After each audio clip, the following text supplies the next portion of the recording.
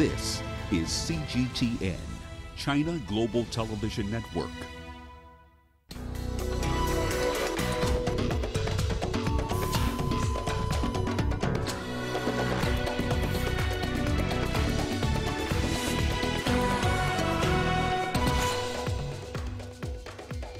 Over 700 deaths registered in Brazil in a single day amid rising concerns about the country's response to the COVID-19 pandemic.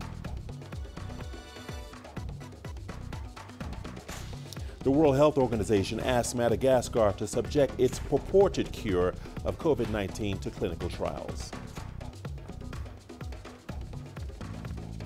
And we look at what people in Africa are doing to cope with the effects of the coronavirus pandemic. Hello and welcome to Africa Live. As always, great to have you with us. I'm Richard Searle Nsah, live in Nairobi. And for those of you joining us from across the continent and around the globe, we thank you for joining us. Let's take a look at other stories making headlines this hour. Ethiopia seeks constitutional interpretation on holding elections in the wake of the coronavirus pandemic. And the Egyptian Navy acquires a third German-made submarine. Once again, welcome to Africa Live. We start in Brazil, where the country has set a new daily record of coronavirus deaths with 751 new fatalities on Friday. That brings the country's total death count to nearly 10,000. More than 145,000 cases of COVID-19 have been reported so far, with more than 10,000 in the last 24 hours. Brazil closed schools and non-essential businesses on March 24th and has extended its stay-at-home order through the end of May.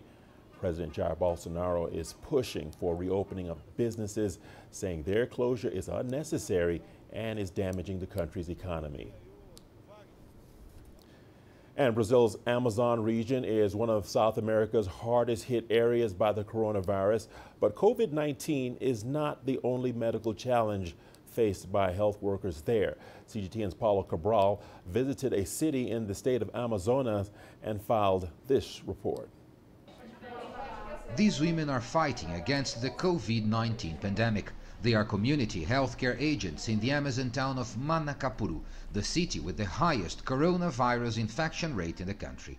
They make daily neighborhood rounds to check on residents and give out information on how to defend themselves from the virus. You know what to do, right, Jessica? Just leave your home if absolutely necessary. Let the thing pass and take care of yourself. We work on prevention and orientation. We take to the houses of these people important information that sometimes they don't get from radio or television. It's important for these people. Many of them actually can't read. In this house, 9 out of 10 family members tested positive for the virus. One family member refused to take the test. Social distancing is not easy in the crowded homes found here. Suspected COVID-19 cases in Manacapuru are sent to this clinic assigned exclusively for such cases. This pregnant woman was showing symptoms of the virus and came in for testing.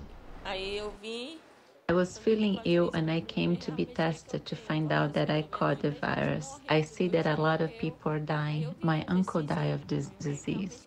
The coronavirus is a new threat that these community healthcare agents have to deal with here in the Brazilian Amazon. But that's just one addition to the many diseases that these families are already exposed to. Yellow fever, malaria, dengue and Zika are some of the insect-borne diseases that need prevention measures in place to avoid an outbreak. Measles and the various types of influenza viruses, like H1N1, are also recurring problems. Right now, our priority is to locate the people with coronavirus symptoms. The problem is that there are other jobs that the community healthcare agents also have to do.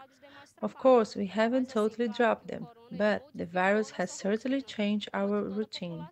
Como a gente está muito focado na questão da Since we are focused on the COVID-19 issue, the attention given to other diseases ends up reduced, so this increases the risk of death in the case of these other diseases.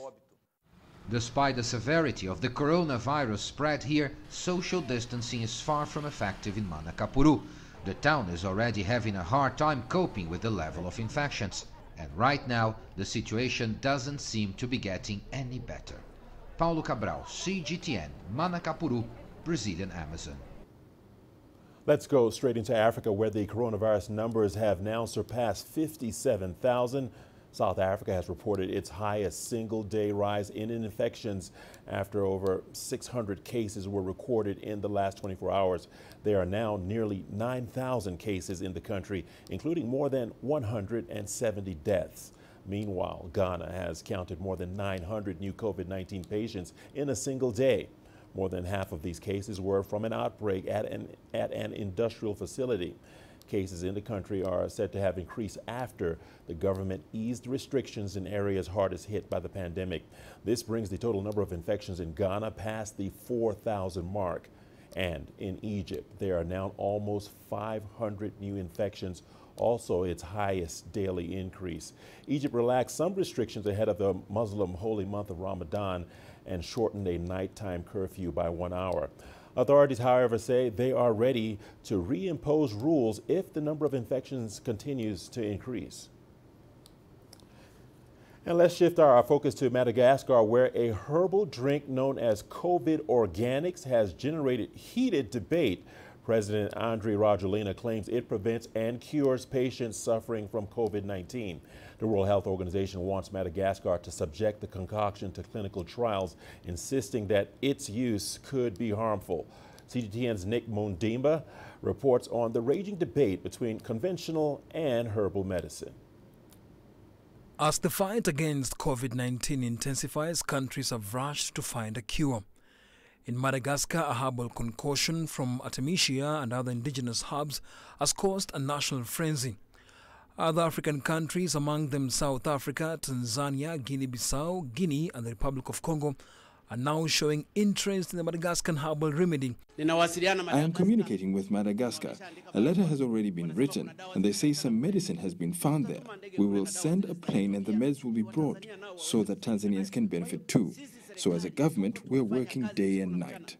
And not to be left behind, the World Health Organization too.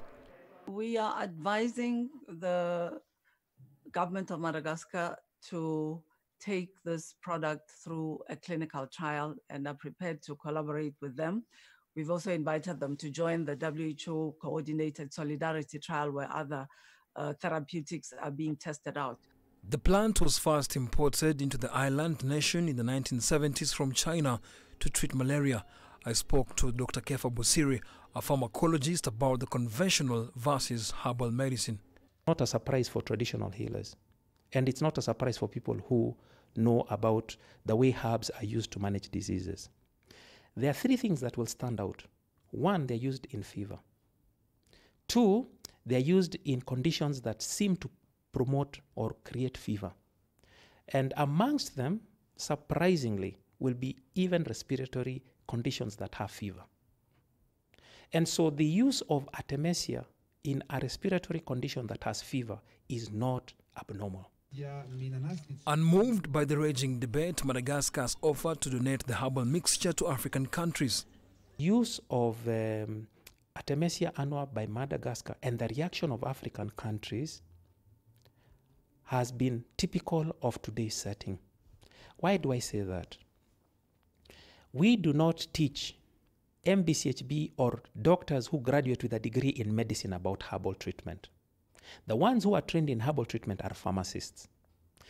And in many settings today, when policies are being formulated, it would be prudent for countries to ensure that they do have the input from the pharmacists who have trained in herbal medicine. President Andry Rajoelina, a former DJ who in 2009, at the age of 34, became the continent's youngest national leader, has reached out to South Africa to support Madagascar in undertaking a scientific analysis of the herbal drink. In the meantime, the World Health Organization has cautioned countries against adopting the product that has not been through clinical tests for safety and efficacy. Nick Mundimba, CGTN, Nairobi, Kenya. Meanwhile, South African President Cyril Ramaphosa says at least 19,000 prisoners will be released to help curb the spread of the coronavirus in prisons. Now, this is in response to a United Nations call for countries to reduce the numbers in correctional facilities so that social distancing and self-isolation can be observed. CGTN's Angela Coppola has more.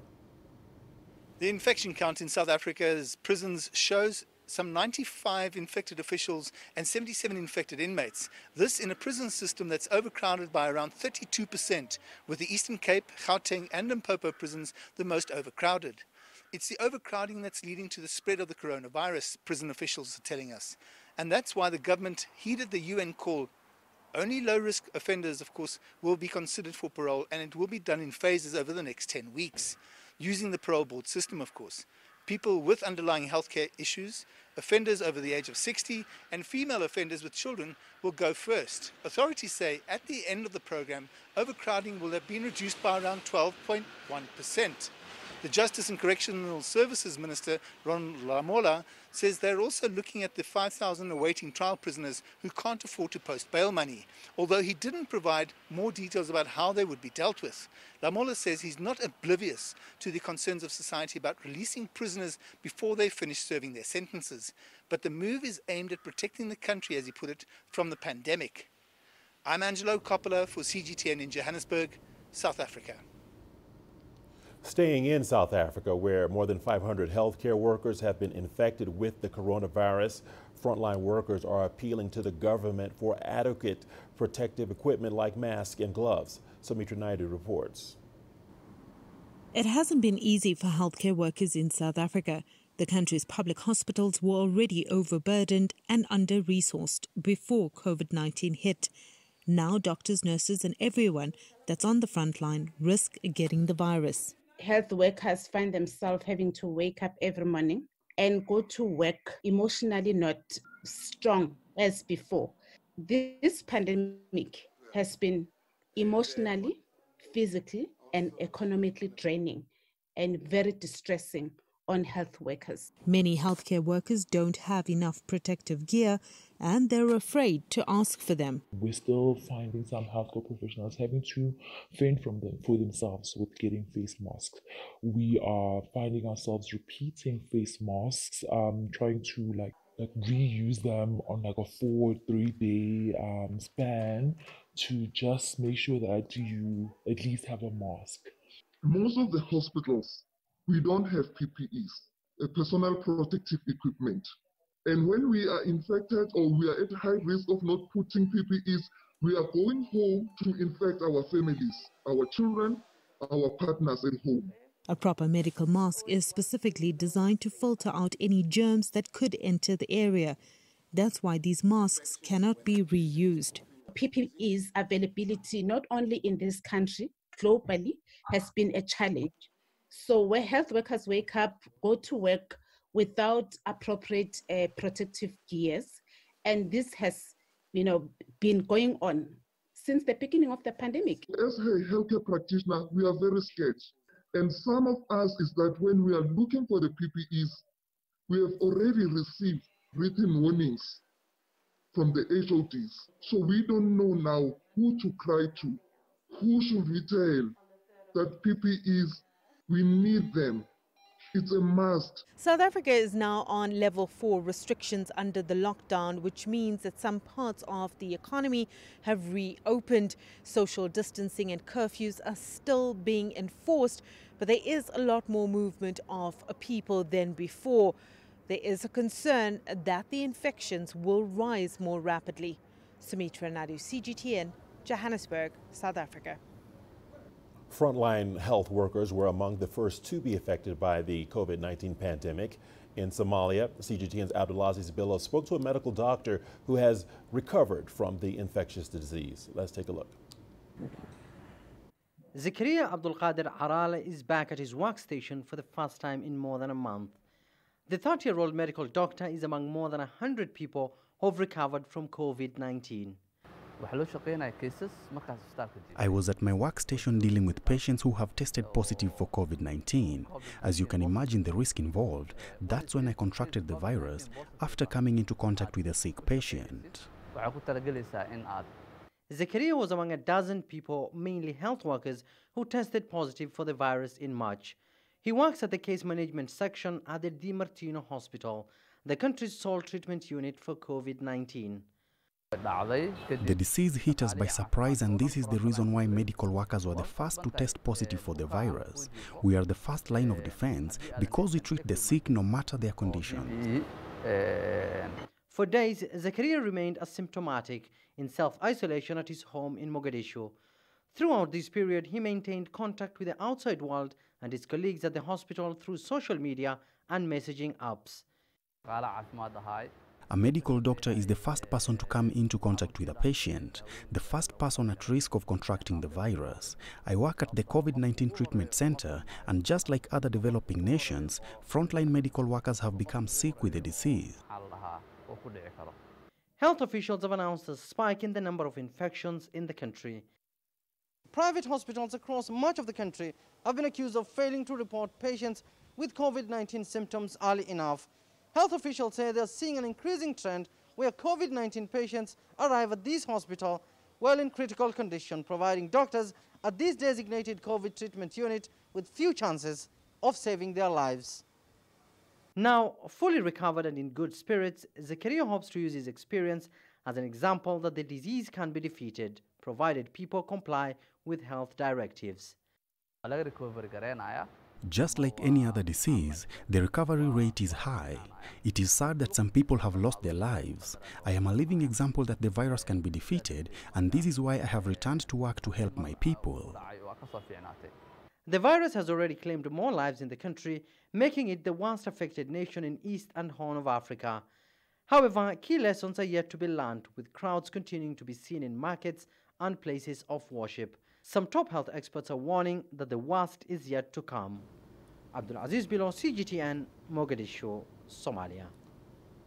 Tunisia has eased some of its coronavirus lockdown measures. Authorities are now faced with the challenge of ensuring people respect health and safety regulations aboard public transport.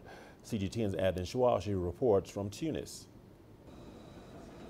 Tunisia's Transport Ministry has deployed hundreds of security and safety agents and officers to ensure that social distancing is respected.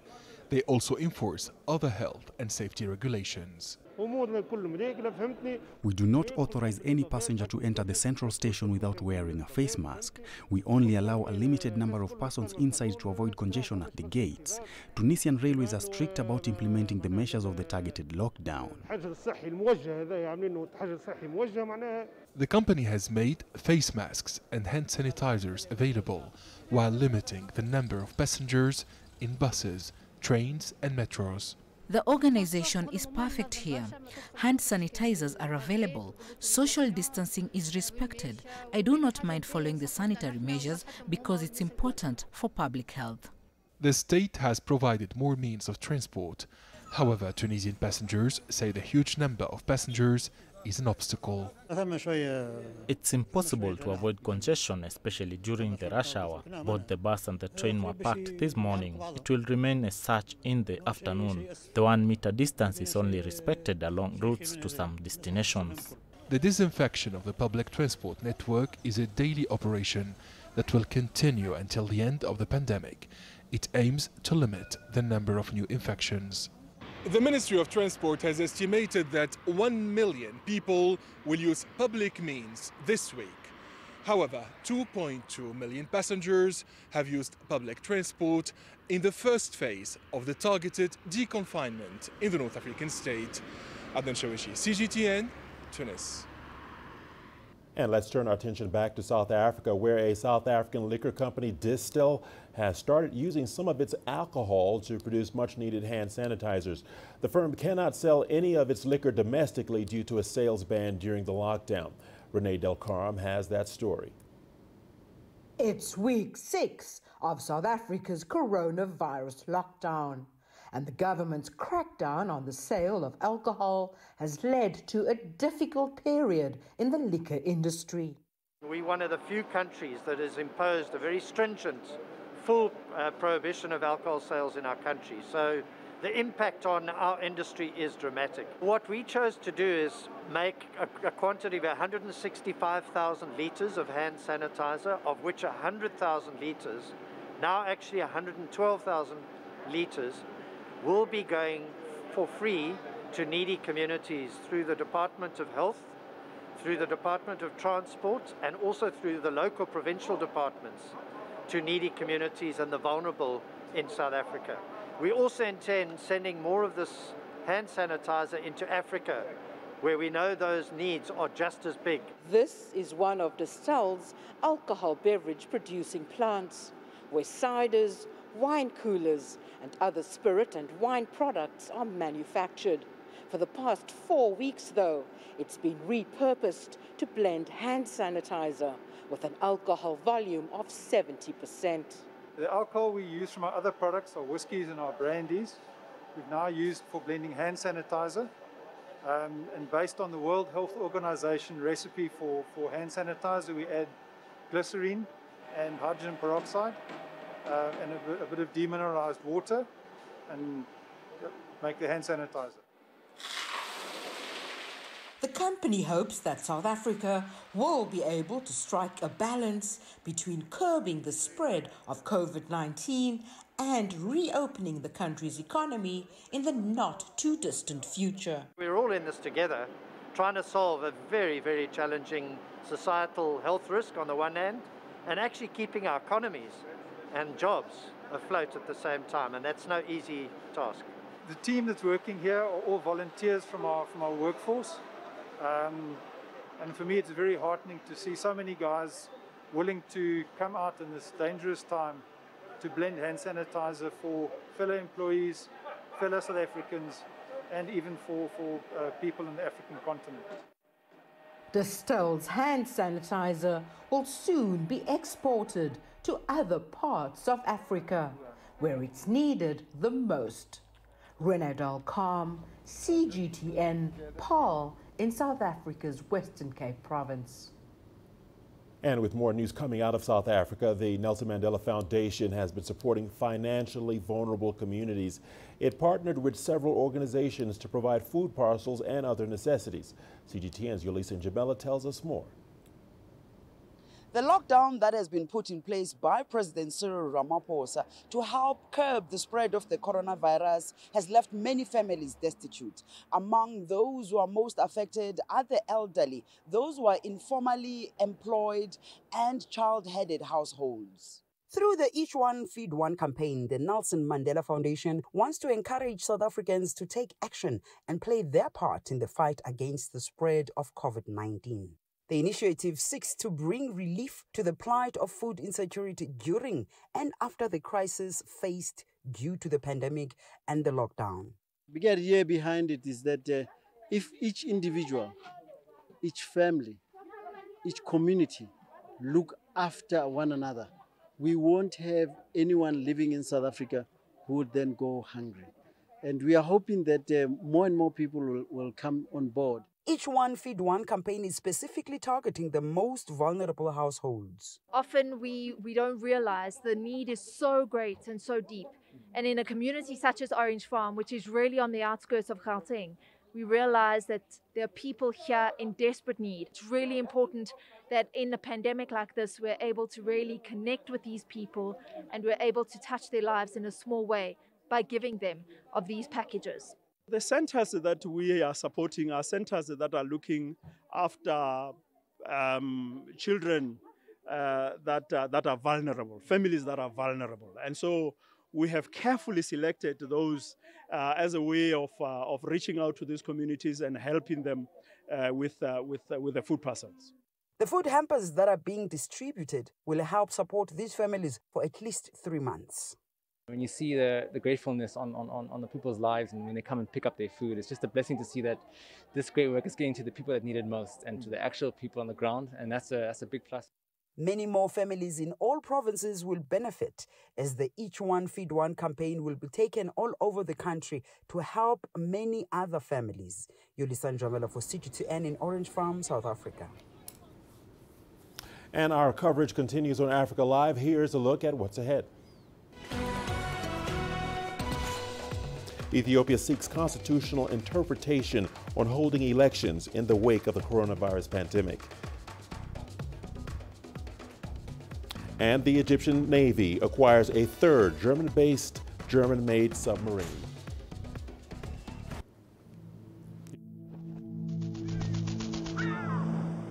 How will your world change today? What happens here? What happens there? Or what you make happen for yourself? If it matters to you, it matters to us too. Your stories are the stories that need to be told. Africa Live. Find your voice.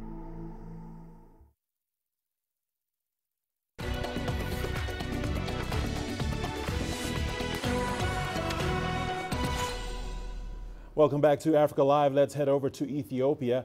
Opposition parties have been strongly opposing the indefinite postponement of this year's general election.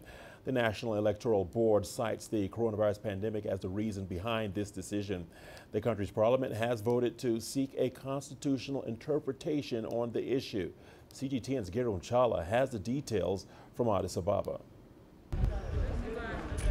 This September, Ethiopia's government in power will conclude its tenure in office, and a general election must be held at least a month before that for citizens to decide who takes over the reins of power. But it is not that simple. The scheduled Ethiopian general elections has been postponed indefinitely due to the coronavirus spread. Before our decision to postpone this election, we had several discussions with our health experts, and we sought their analysis and prediction on when we can proceed with the plan. The response was that we cannot have any form of elections preparation in April, May, or even beyond. Following this announcement, and after prominent opposition leaders insist that the general election must be held as scheduled, Ethiopia's parliament has been offered several options to avoid a political crisis. Among the four options offered is the dissolution of the parliament, declaring a state of emergency, and seeking a constitutional interpretation. The lawmakers eventually voted to endorse the latter, and the work of constitutional interpretation will be done by the House of Federation, which will help decide the next course of action. Many citizens, however, agree the general election in Ethiopia must not be held at this time. They say the government should use all its resources to tackle COVID-19. I support the decision of postponing the elections. Given the coronavirus pandemic, it is difficult to stage a credible and an all-inclusive election. The COVID-19 pandemic is not only our problem, but also one for the rest of the world. Therefore, the decision of postponing this election is not only correct, but it is also fair for everyone. If there are no people, who will benefit from the election? Already, the Tigray region, which forms part of the federal government, has decided to hold elections on its own, regardless of Parliament's decision. And it looks like the country's electoral board has yet another challenge to deal with. Grumjala CGTN, Addis Ababa, Ethiopia. Staying with Ethiopia, Prime Minister Abiy Ahmed has responded to the opposition parties accusing him of delaying the elections in order to stay in power. Abiy says the call for a transitional government is an attempt by the opposition to grab power easily. He has warned that his government will take all necessary measures to protect the constitutional order in the country.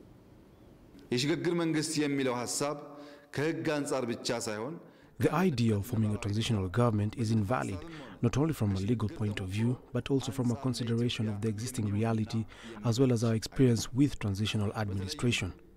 Even worse is the challenge of COVID-19, coupled with the danger being seen in our region that makes the idea of forming a transitional government even unwise. This is irresponsible. It's not only illegal, but also dangerous. What we want to build is a constitutional democracy. This means that the constitution must be respected and implemented. However, without a constitutional backing, any attempt to get power is absolutely unacceptable. Our constitution on Article 50 primarily puts the mandate of protecting the constitution, and to serve this purpose of protecting the constitutional order, we are prepared to take any necessary measure. Doing this is a job we do based on the constitution and with no negotiation. The United Nations mission in South Sudan has expressed concern over the slow implementation of the country's peace deal. Parties to the country's 2018 peace agreement formed a cabinet in February, but have since failed to proceed with setting control. One proposal on the table has President Salva Kiir's group controlling 5 states, opposition leader Riek Machar's group taking 3, and other political groups sharing the remaining 2. However, President Kiir's group disagrees because the peace deal provides that it gets 55% of the states. It says it should control 6 of South Sudan's 10 states. If we agree on this formula, the overwhelming opinion now is that it should be 5-3-1-1. Then we'll start discussion as to which state goes to whom. For example, if I am getting 1 state, which among the 10 states? The United Nations is urging the parties to expedite the implementation of the peace deal. It's very, very important that the momentum continues. And we are growing a little concerned that some of that momentum is slowing. In particular, the appointment of governors. It's very important that these governors across the country are appointed because they are the authority in their respective states. At the moment, we're seeing an increase of intercommunal violence, and some of that is because the governors are not there to try and to stop it. The old National Assembly was supposed to be dissolved as soon as it ratified the 2018 peace deal, but that has not yet been done, and the new parliament is yet to be reconstituted. Nobody can argue that because the new one has not been agreed, the old one cannot go. This does not apply on parliament. In all democracies, parliaments are dissolved 60 days, before the election. So the period of the election, there is no parliament. But you cannot say that there will be a vacuum if the Transitional National Legislative Assembly is dissolved. It doesn't apply. The various political groups here say there won't be any progress in forming the other organs of the government unless the issue of states are resolved. That's because it is only when states are allocated to each party that the parties would decide who should be appointed to key positions. Another unaccomplished task in the peace deal implementation is the unification of the various armed groups, retraining and redeployment of joint forces. That's now suspended as a measure to control the spread of COVID-19. But even prior to the suspension, it was running behind schedule. Patrick Oyet, CGTN, Juba, South Sudan. The Egyptian Navy has acquired a 3rd German-made submarine out of 4 purchased. The country's armed forces say the Navy now has the power to defend Egypt's economic interests along its 2,000-kilometer-long sea line. CGTN's Adel El-Makroui has the details. For 20 days, the new S-43 209-1400 submarine has been navigating from the Atlantic Ocean into the Mediterranean Sea, all the way from Germany to its new base in Egypt. During that time, Egyptian Navy troops have stopped by several friendly countries for military exercises to display the latest addition to their fleet. In the coastal city of Alexandria, celebrations were held to mark its arrival. Residents stood along the Corniche waterfront watching the whole Egyptian submarines collection as they guard the Mistral helicopter carrier. In a statement, the armed forces said the 209-1400 has one of the most advanced offensive submarine systems in the world. It is equipped with 8 torpedo tubes and capacity to carry 14 torpedo missiles. The new submarine is also capable of deploying Navy mines and launch water-to-surface anti-ship missiles. It has a range of 11,000 nautical miles at a top speed of 21 knots. The Egyptian military says the addition of the submarine is a major boost to its naval power. The S-43 is the third submarine Germany has delivered to Egypt as part of a contract for the supply of 4. Each is estimated to cost about 250 million euros. Egyptian-German military ties have been significantly increasing in recent years. Egypt's arms purchases from Germany have increased by more than 200% in the past 6 years. In 2019, Egypt is estimated to have purchased some 800 million euros worth of arms. In the same year, the German parliament has given the green light for Egypt to purchase 6 MEKO A200 frigates in a deal that could provide arms worth 2.3 billion euros. Adel Mahroui, CGTN, Cairo. Many food businesses in South Africa have had to switch to delivery services after weeks of restrictions imposed due to the coronavirus pandemic.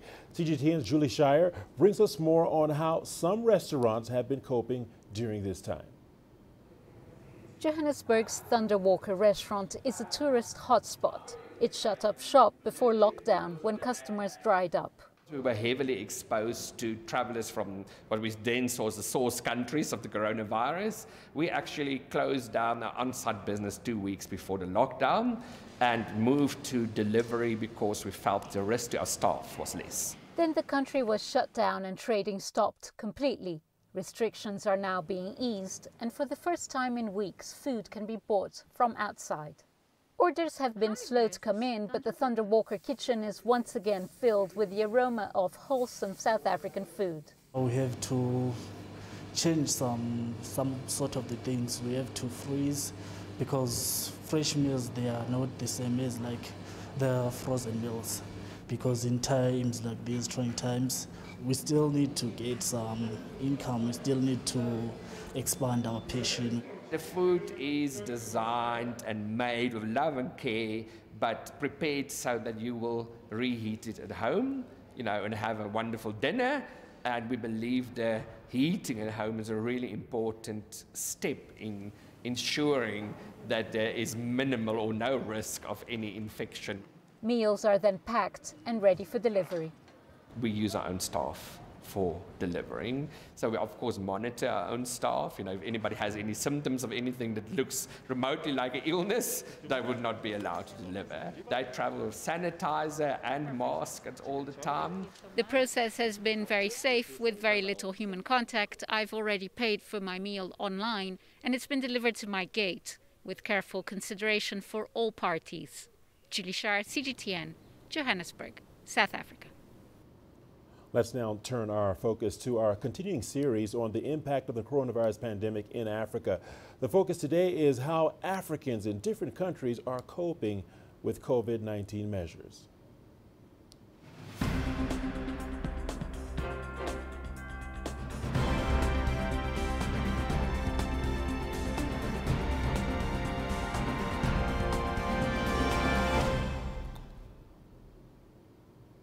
And on to Egypt now. Our correspondent Adel Al-Mahroui visited one young family in Cairo whose life has been turned upside down by the coronavirus lockdown.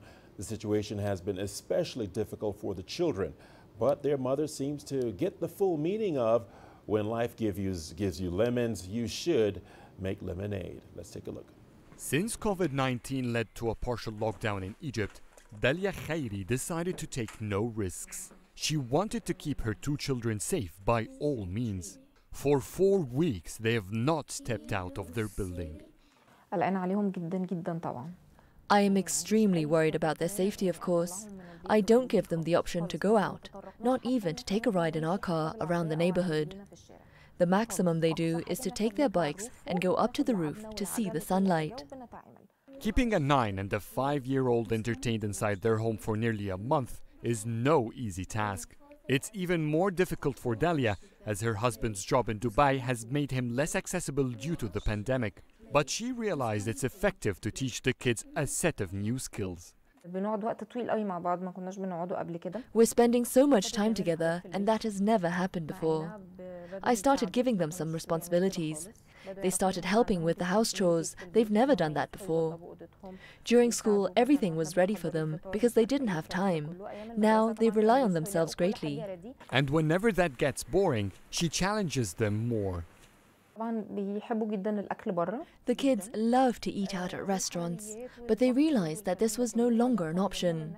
So I introduced the concept of preparing their own meals at home. It turned out to be a great idea, which has made them release a lot of energy. They began simply by preparing sandwiches. Now they're capable of baking cookies and making pizzas under her supervision. They were used to opening the refrigerator door to find the food ready in there.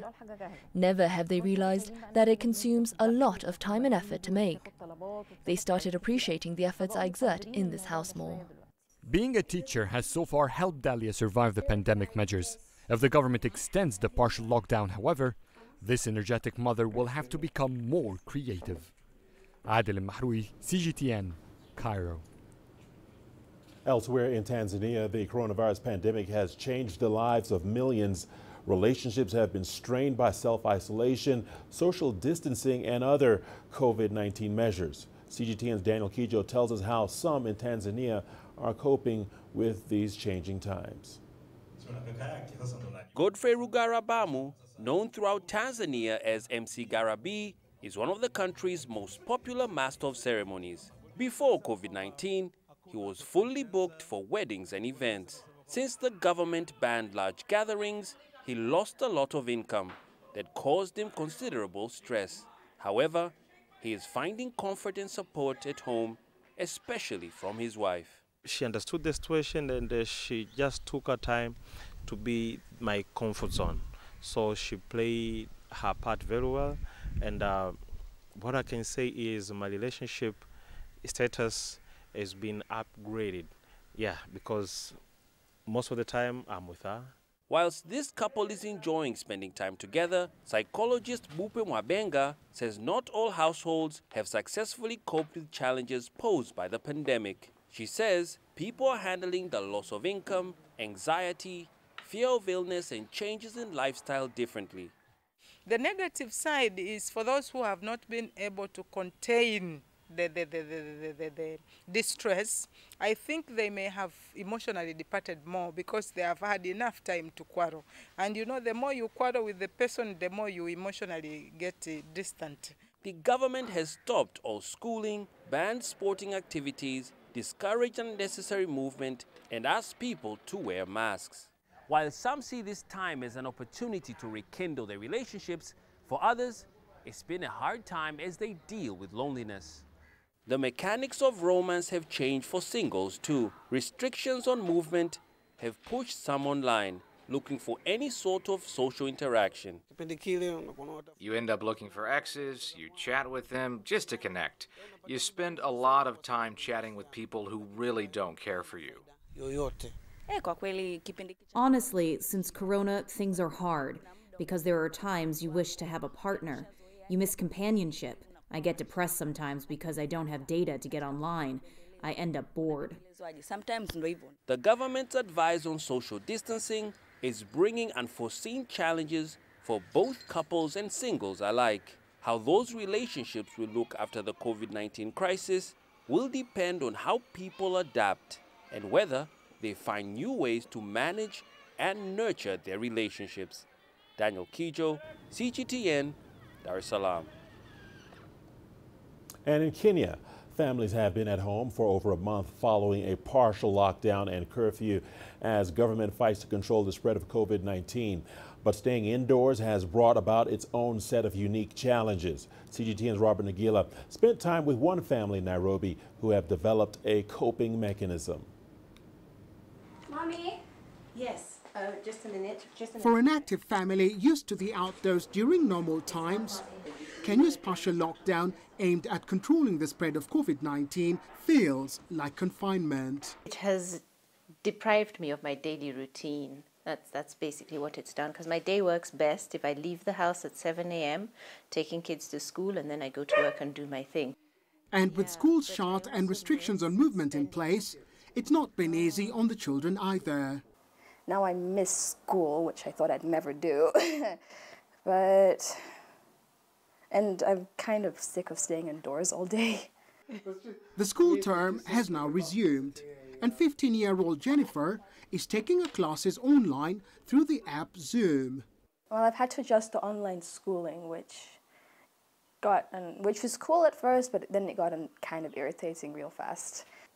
The single mother admits, initially, juggling between the children's schooling and her work was a struggle, but she's found a balance. Oh my goodness, that completely did not work for me. I couldn't get anything done.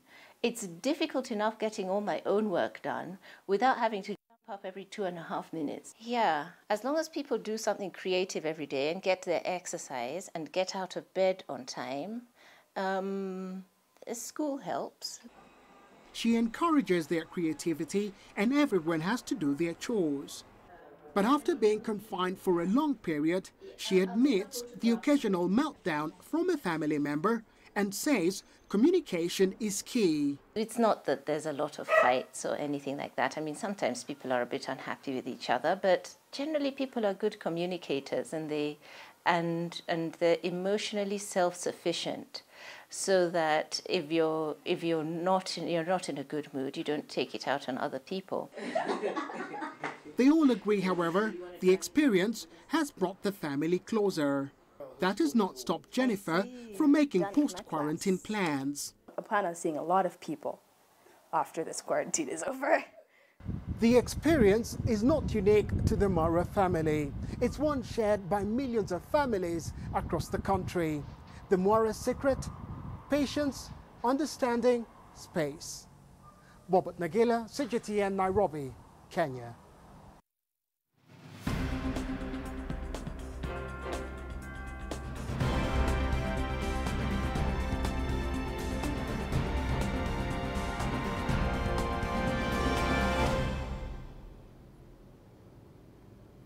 The news continues on Africa Live. We'll see you on the other side of the break with more news. Here's a look at what's ahead.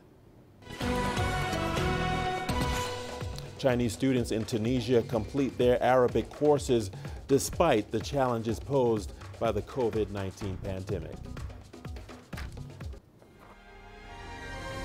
The greatest journeys,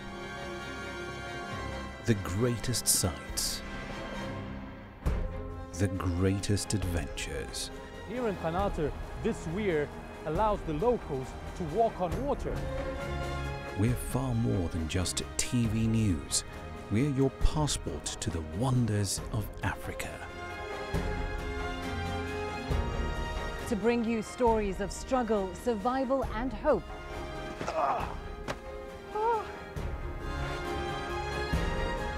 So let's explore.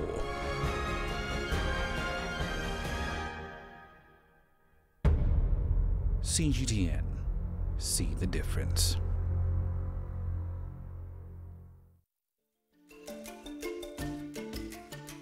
Africa Live. Find your voice.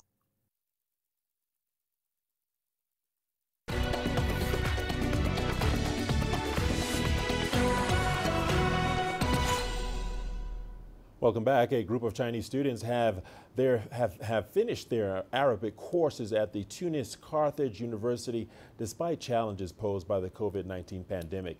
CGTN's Adnan Shawashi has the details.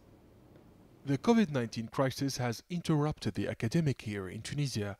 Hence, the professors and their students were forced to adapt by offering online credits. This program is unprecedented in the North African country. The online courses during the pandemic have many advantages. Anyone can study hard at any time and anywhere. There are no barriers to learning and education. The students can interact with their teachers through the internet. The head of the Arabic and Translation Department at Tunis Carthage University and the academic coordinator of Chinese universities says the students have shown rigor, discipline and dedication throughout the academic year. The distance learning for our Chinese students was successful. They were always in contact with the lecturers during the general lockdown. We ensured the students' safety while they were finishing the curriculum. It was challenging, but we succeeded together. The students assert that their experience in Tunisia was very rich on the human and academic levels. They will all continue learning Arabic while in China. I don't know how I love the Arabic language which I discovered in China. Now I can improve my level by studying online with my Tunisian teachers. Technology has revolutionized the way people teach, study and communicate. The 28 Chinese students arrived in Tunis in September. They have been repatriated to China to complete their studies at the prestigious universities of Beijing, Tianjin and Dalian. The academic exchange between Tunisia and China has been reinforced in recent years. Hundreds of Chinese students are studying Arabic language here in the capital city Tunis, while Tunisian students are learning Chinese language, culture and literature in China, even during the coronavirus pandemic. Adnan Shawishi, CGTN, Tunis. The COVID-19 pandemic has affected millions around the world, daily lives in more ways than one. This has forced many to adapt and discover different ways of working, learning, and connecting with others, as CGTN's Julie Shire reports. Many people around the world are doing their part and staying home to try to flatten the curve. But just because we're housebound doesn't mean that we can't learn new skills.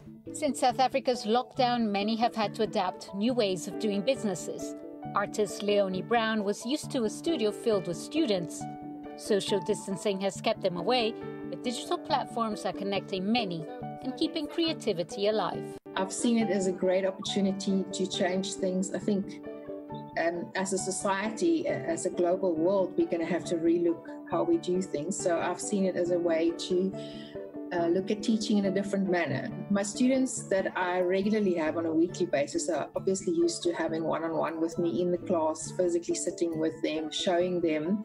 So it's been a little bit tougher to do that online. But what I've done is I've used Zoom and WhatsApp. Tanya Ilianov is a busy mom of 3. She started painting lessons with Leonie last year, but she didn't get enough time to develop her skill fully. Art is my new skill that I'm really learning. But yeah, definitely. I think one can definitely try and branch herself out in different areas. The nice thing about Leonie and her art classes is that she always inspires you to be unique and brings out what you want to do, where she's not trying to teach her way of doing something.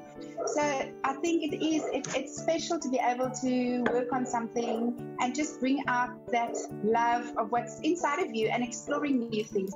The coronavirus has changed everyone's life and forced many to do things differently. I've had to come up with a plan, get a different camera, borrow one, put it on 5 tins to get the right height, You make do, but I think that's wonderful, to come up with alternative solutions. These unprecedented times have given some time to polish up old skills. I played the piano a lot when I was younger, like a lot younger. Took some lessons there, but then I haven't, just because of school and work and sport, I just haven't been able to play as much as I would like. And during this quarantine, I've obviously had a lot of free time on my hands, so I have used that. And I've learned a lot of new stuff, gotten better, and yeah, good times. People may be stuck at home, but that doesn't mean that they're powerless. They can use this time to learn new tools and achieve their goals. Julie Shara, CGTN, Johannesburg, South Africa.